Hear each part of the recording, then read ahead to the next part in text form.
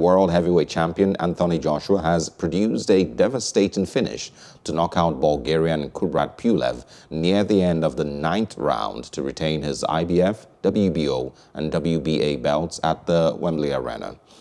The 31-year-old Briton had looked close to winning when he floored Pulev in the 3rd round, but the challenger recovered to test the home favourite in front of a limited crowd of 1,000. But there was no escape for the challenger in the 9th round as Joshua landed a clubbing right uppercut, which sent Pulev to the canvas. The 39-year-old got up, but Joshua connected with another straight right hand to end the contest.